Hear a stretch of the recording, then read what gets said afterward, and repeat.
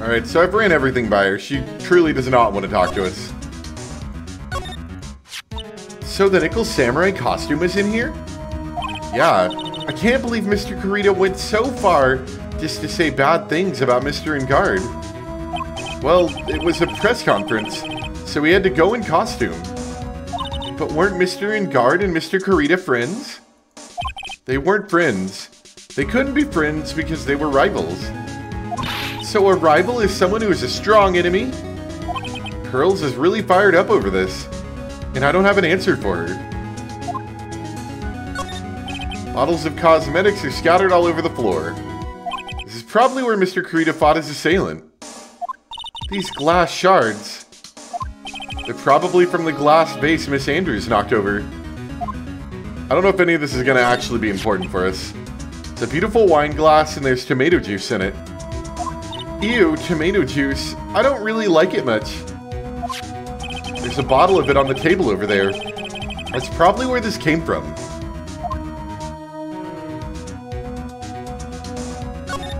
It looks like Mr. Kurita had dinner that night.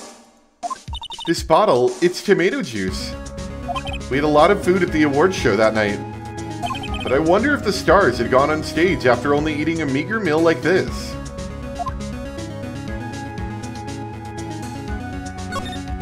So that's a bed.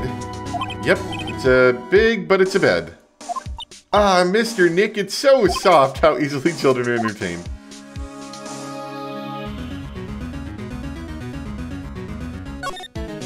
Anything, the bear thing maybe? Wow, there are a lot of bears. Alarm clock ones, collector edition, stuffed teddies, plastic models. It's pretty overwhelming. Is there a kind of bear he doesn't have? There's even a few in the trash can.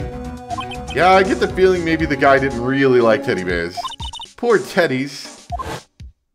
It's hard to bear with all these problems. I think this might have been the same thing as before, yeah. So messy. Yeah, okay. I think we're done here. Let's back up. I'm assuming that there's going to be, like, we'll find something as we leave. I hope.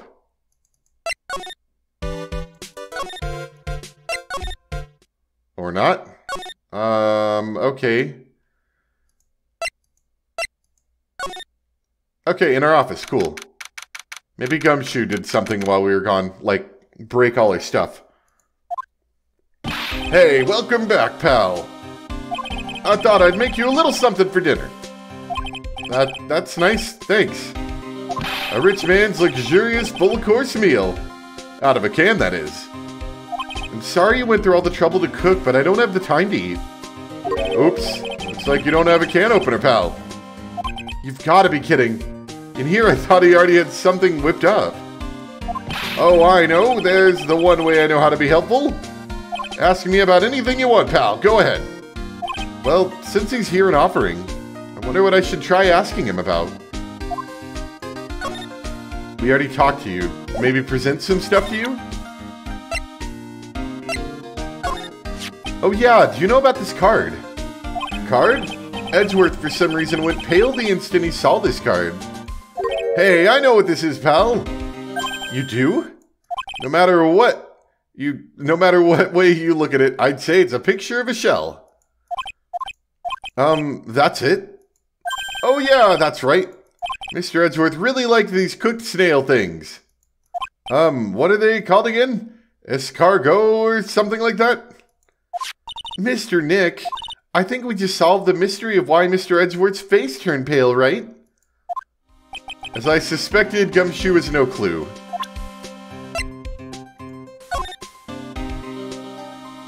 So this Nickel Samurai was really Miss Andrews, huh?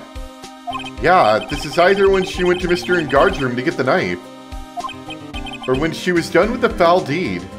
But I guess we'll never know. Who would have thought that this knife Mr. Engard used to eat his dinner steak with? Go on, that it would be stabbed into the victim's body by Miss Andrews of all people. I guess she just hated the victim that much, huh, pal? The question isn't why she hated the victim to that extent, but rather why she tried to pin the murder on Mr. Engard. I wonder if she really hates Mr. Ingard. She might, he's kind of a loser. Could you please take a look at this? Can't think of anything to say about this, pal. Why don't you make us some instant noodles instead? That's okay. Really? Could you please take a look at this? I can't. Okay. Let me go through real quick and see if there's anything you'll talk about. When I saw that button, I thought to myself, this is gonna prove Mr. Ingard's guilty. But it looks like there was a lot more to it than I thought, huh, pal? You're a pro. You should know better than to say something like that. Well, I'm not a cop anymore. Just a regular helper around the office now, so... You know, I'm not paying you for this, right? I wonder if he misses working down to the precinct. The transceiver? Oh, Mr. Nick, you should ask Mr. Scruffy Detective about that thing. What thing? Oh yeah, this thing just up and broke all of a sudden. It broke, pal. When I was talking to the kidnapper, it just suddenly broke into static. Look, it sounded like this.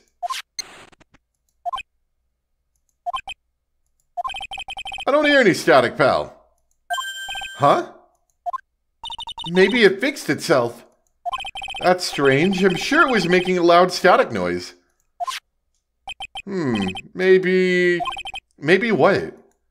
Maybe it was electromagnetic interference, pal. Electromagnetic interference? Okay, that didn't help at all. It'll be okay. You'll see her again, little missy. Yeah, it's really important that you don't give up. Okay. I guess the big voice really does give you a sense of presence. I won't give up, ever.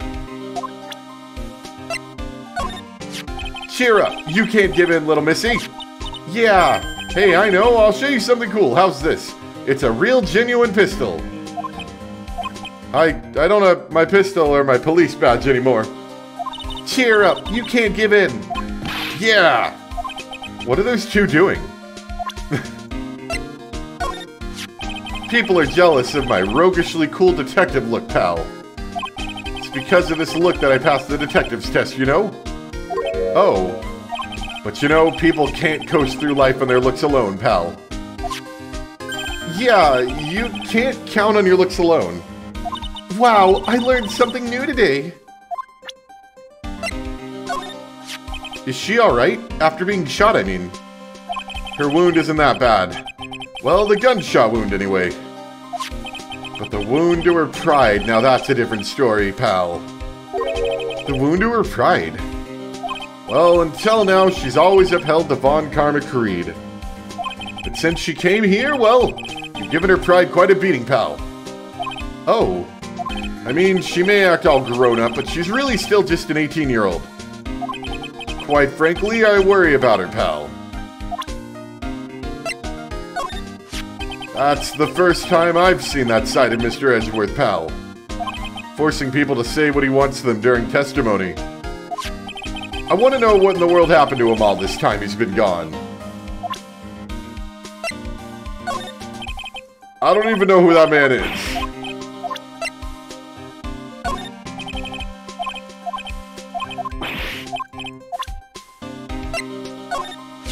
I'm not a real fan of action shows or anything. But I know who Juan Carita and Matt Ingard are. Juan Carita, though. He was always desperately trying to be better than Matt Ingard. I can't believe it. Maya getting kidnapped all because of this guy. I mean, what kind of person is the real murderer anyway? Maybe they're a big fan of Mr. Ingard. But the kidnapper's voice. He sounded like an old man to me. Nope. I'm not looking at Wendy Oldbag. My impression of her has totally changed, pal. So where is she right now? I'm sure she's being questioned down to the precinct. At the very least, about messing with the body and obstructing the investigation. And she'll probably be staying over at the detention center. The detention center, huh? She was Miss Adrian Andrews' mentor. Because of the suicide of the mentor she depended on, Adrian Andrews tried to follow her in an attempted suicide. Now the question is, who is Miss Andrews relying on now? Nope, I got nothing for that one. Okay. This was... electromagnetic interference. Good, we got something. So what is electromagnetic interference? It's something that happens when a radio wave gets mixed up with another signal, pal. Oh, when you put it that way... I don't understand what you're talking about. Like, for example, when a cell phone goes off next to a computer screen. The stuff on the screen gets kind of fuzzy and starts acting funny, right? I guess back in the day, maybe. Computer? It's like when you use the dryer next to the TV and the screen starts looking weird. Oh, that was Phoenix, sorry. Oh, yes, the TV does do that. Oh, so that's what you're talking about. She seems amazingly happy at being able to understand this. So the room you were in when that interference to the transceiver happened, there's gotta be something there that's sending out very strong radio waves, pal. Something like, like a listening device or something. Ah. Hey, speaking of that, where were you when it happened? We were in Mr. Kurita's room, the scene of the murder. What? That's it. I'm going to sneak into the precinct to get a bug sweeper. I'll meet you at the crime scene later, alright, pal? Ah, wait, Gumshoe. Oh yeah, baby, it's investigating time. I'm on fire, pal. My fingers are itching to go. Yeah! We should be going too, Mr. Nick. Alright, let's go. I guess, back to the hotel, maybe?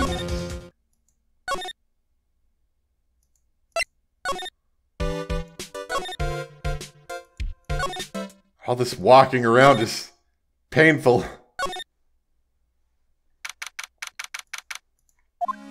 Hey, you're finally here, pal. Sorry to keep you waiting. Do you have the, bug sweeper?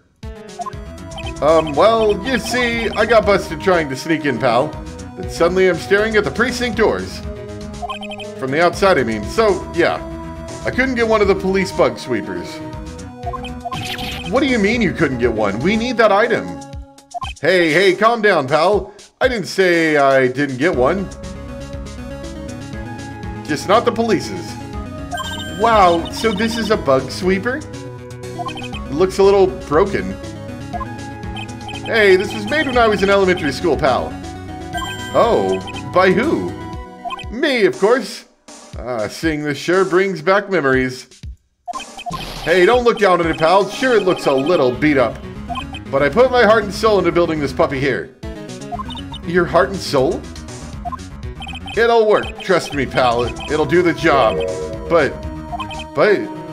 you can't set the sensitivity. So it's going to beep at anything that gives off electromagnetic waves. But isn't it better that way? Oh, well. Anyway, since I brought it all this way, might as well give it a whirl, right, pal?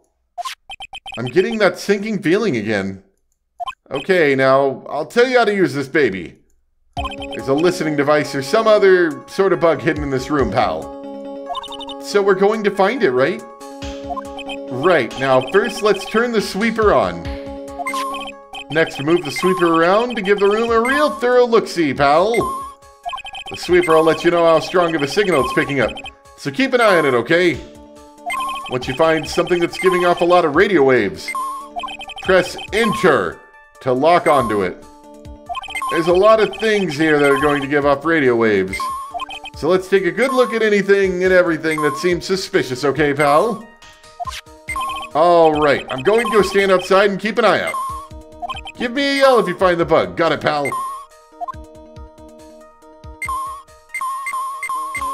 Lamp, check.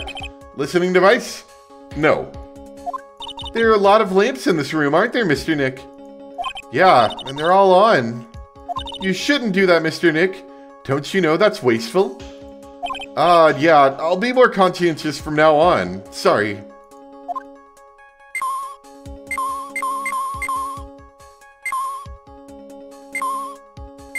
Yeah, I was gonna say the phone, probably. The cell phone? Nope, no bugs in here. How would you know that? Did you, like, systematically take apart the phone? I don't think you do. I don't think you know anything about cell phones, Phoenix. A cell phone? What? Don't tell me you don't know what a cell phone is. I'm sorry, I've never even seen one before. Now that she mentions it, my cell phone couldn't get any reception while I was staying in Karain Village. And Pearls has never lived outside that village, so... Well, I guess I can't say it's impossible to live without one. The radio is on and playing something. Oh, it's Kids Question Corner. Professor, why is the Earth round? Yes, why is it, Mr. Nick? Why don't you listen to the radio program a little more, Pearls? Ah, what a lovely bear.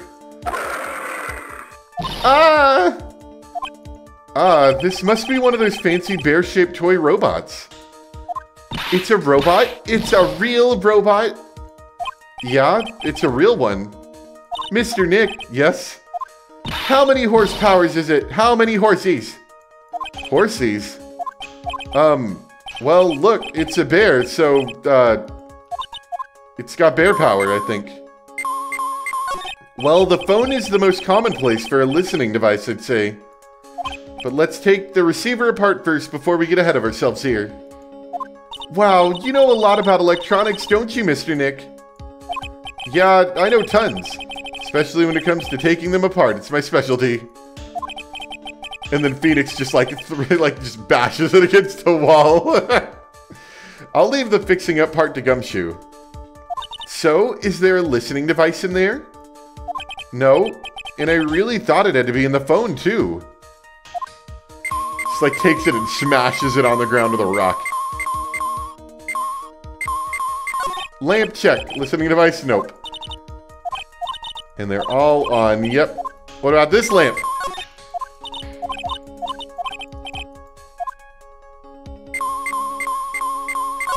Well, the listening device isn't in the air conditioner.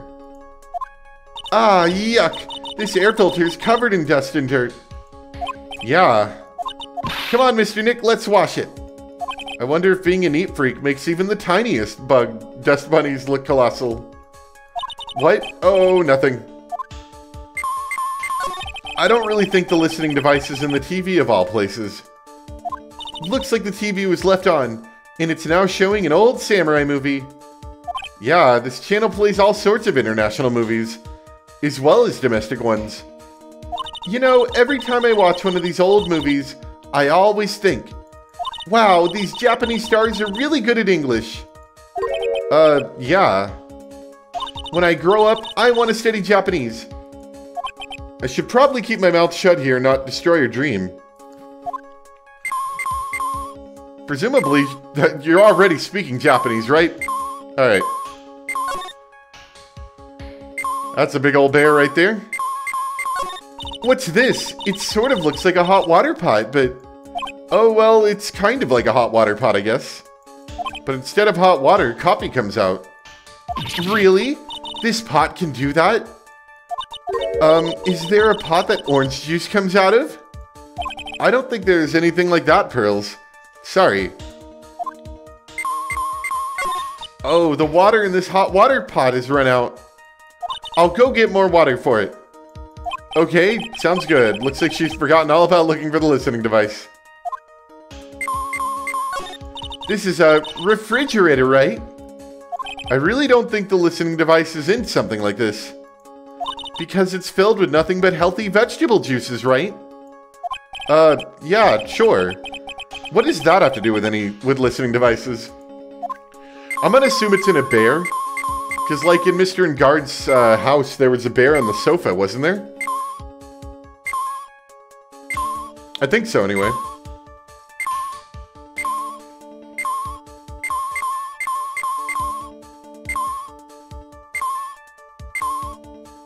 Maybe one of the bears. It's the TV's remote control, but it doesn't look like the listening device is in here. So I was thinking, I wonder if a TV remote works on other things, like, could I make you change your expressions like TV channels? Zap! Hey! But if I could, oh, the people I would give the old mute button to. Well, I don't think it's gonna work on me. Why don't we try it on Maya tomorrow, okay? Okay. Assuming she's not dead. Oh.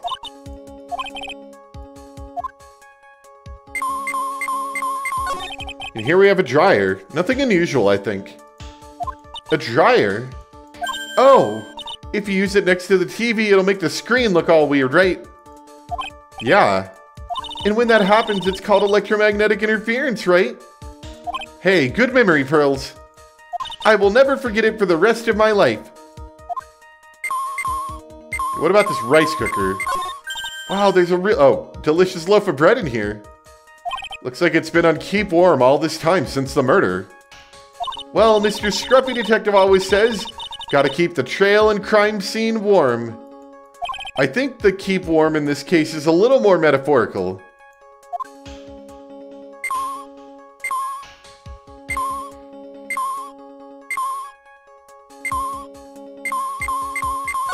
What's this? It's a small video camera. No listening device in this gizmo. You know, I'm gonna actually disagree with you and say there's probably some sort of listening device, like a microphone, in the camera. Could be wrong, though. Everyone's trying to make everything smaller and smaller lately, aren't they, Mr. Nick? That's what it seems like. But I want to grow bigger and bigger. Well, eating only vegetables isn't going to help you there. You have to eat meat, too. There's no listening device in that notebook computer, huh? What's a notebook computer? Do you know what a notebook is? Yes, it's a small book with paper you can write on. So? Well, that thing is like a notebook in a way. It's basically a small laptop. Mr. Nick, what's a laptop? Yeah. Alright, it's probably this bear. Well, it certainly looks like an alarm clock. What's wrong? Why do you look troubled? I just can't imagine the listening device being inside this alarm clock. It's just, sort of reminded me of something that happened a long time ago. Oh, well, anyway, it looks like the listening device isn't in here. Really? Is there anything else left to look at?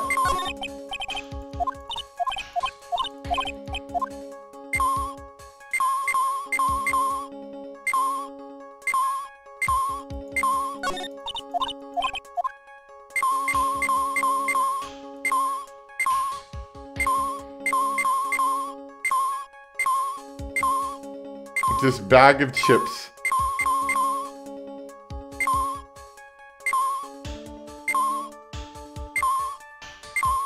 That looks like it would be an electronic device. It's a clock, right?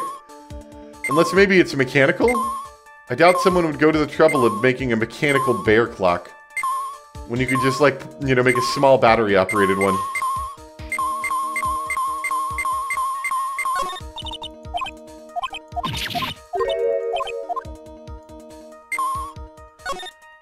Hope I haven't missed anything.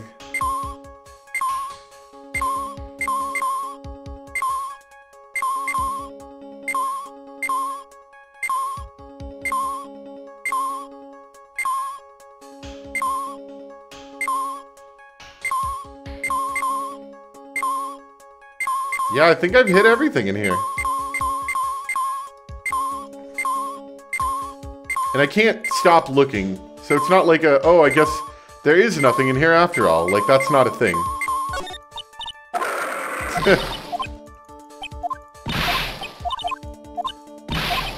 No horsies. I'm pretty sure I've looked at everything of note in here. Alright, we're gonna look this one up. I'm not sitting here, like, looking at every pixel for the next half an hour. Okay, so apparently I did miss something. The biggest bear, I have to look at its eye. So, see, so I looked over this, I'm like, it's not the bear. And it must be... It must be reacting to the refrigerator, not the bear's eye. This is just a giant stuffed teddy bear, right? It's the biggest one I've ever seen. Hey, so did you guys find it yet? The listening device, I mean. No, not yet. But this bear's eye is...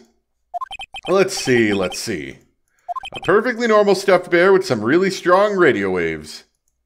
Sounds like you found the device to me, pal. Let's dig this big fella's eye out and see what we've got. No, you can't. Such a violent act. Oomph. No! He's dead. It's a miniature camera, and it looks like there's more. There's a transmitter and a timer. What emitter? A transmitter, pal. Oh, is this more of that high-tech stuff? So this tiny thing is a camera. Yep, it's a pinhole CCD camera, pal. It's a small, high-grade video camera, mostly used in security systems. So it's a video camera. It runs on a battery, which comes with it in a set. But there's no videotape in this camera. This is only the camera part here, pal.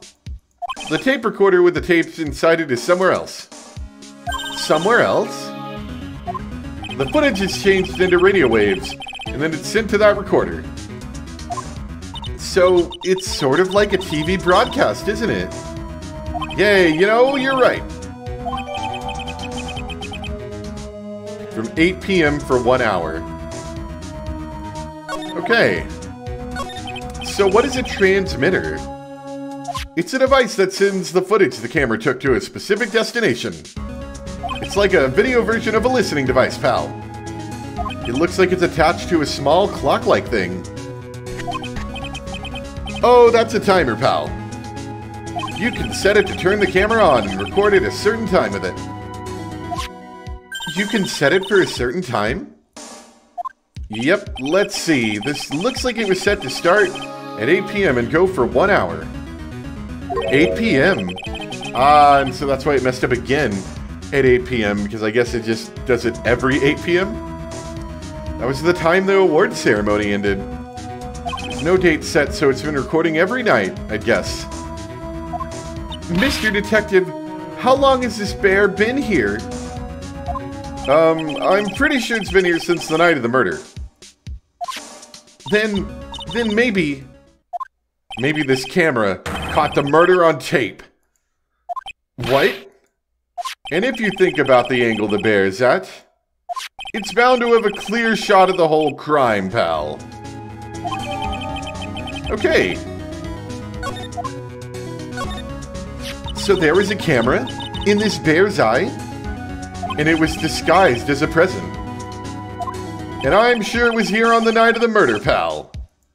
It's pretty big, so it stands out pretty well in my mind. But who gave Mr. Kurita this present? I don't know, pal. But this means that someone out there's got a video of what happened that night. Isn't there any way we can find out who that person is? It's impossible, pal. Radio waves can be sent almost anywhere, so there's no real way to find out. Oh. Is there really no way to find out? I got it. What? Hey, pal, let me borrow this mini camera for a bit. What are you going to do? I'm gonna go around to the electronics shops and see if I can find out who bought this. But that's impossible. I mean, it's already 9 p.m. Leave it to me. Even if I have to search all night, I'll find your man, pal. Sure.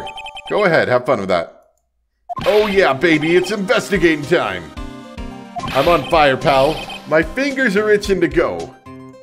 Yeah! He's gone. Yeah. But Mr. Scruffy Detective sure is a nice man. He's pushing himself so hard, all for Mystic Maya's sake. It's a mystery how you always manage to do things in the most inefficient ways, right? Ack! You'll have to excuse me. I heard your conversation just now. Edgeworth, what are you doing here? A rescue team has been created and deployed. I can't say I'm optimistic, but we have to move forward one step at a time. I see. Thanks. Don't thank me yet. We still have to find her. So there was a spy camera hidden inside this stuffed animal, huh? You're one lucky man, right? Do you know this stuffed bear, little girl? I have no idea. Of course not. The maker of this bear is a very expensive luxury brand from overseas. It's completely handmade, and only a small number of them are exported here. What? The camera and transmitter that Scatterbrain Detective took with him are dead ends. Things like those can be bought anywhere. However, this bear is different. By tracking how it got into this country, this bear can tell us who the buyer is. Can you really do that? Mr. Nick, can he really? Well, I guess so. It's 9 p.m. I think I can still make it in time. I'll be taking this for now. I'm sure you have other things you have to do. I like the idea of Edgeworth carrying a bear that's looks to be possibly larger than him around. See you soon, right? Oh, it's heavy. Wait. What? Why are you doing this? I have no interest in explaining myself to someone who cannot comprehend. But besides that, right. Until court reconvenes tomorrow, you should concern yourself with this question. Who was the person that murdered Juan Corrida? The real killer? Do you really think it was Adrian Andrews? To be honest, I don't know anymore. You still have a little time left. Find the truth, right? Everything begins with the truth. Oh god, it's heavy. Juan Corrida's real killer, Miss Andrews' past. The kidnapper whose sole condition is an acquittal for Mr. Ingard.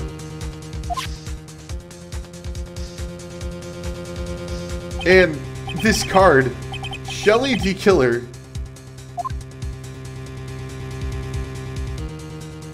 Maya, the only way I can save you now is to find all the answers to this case tonight. I don't understand what your real intentions are, Edgeworth. But as you said, all I can do for now is find the truth. I'm gonna strap the bear to the top of the car. It's really heavy. You ever seen that video of the Phoenix Wright anime? It's it must be like the first episode or something like that. And Edgeworth's driving his car, and someone dubbed over that with some Eminem song, like the Slim Shady song or something like that. I love that video. Anyway, yeah, we'll stop there for now. Hope you guys enjoyed. A little bit of a weird episode. Started out really tired, and just there's one point where, and I edited it out more or less, but I kind of like just dozed off for like 3 seconds, and I was like, yeah, I can't record anymore right now. But anyway, hope you guys enjoyed, and I'll see you next time for some more Phoenix Wright Ace Attorney Justice for All. Bye!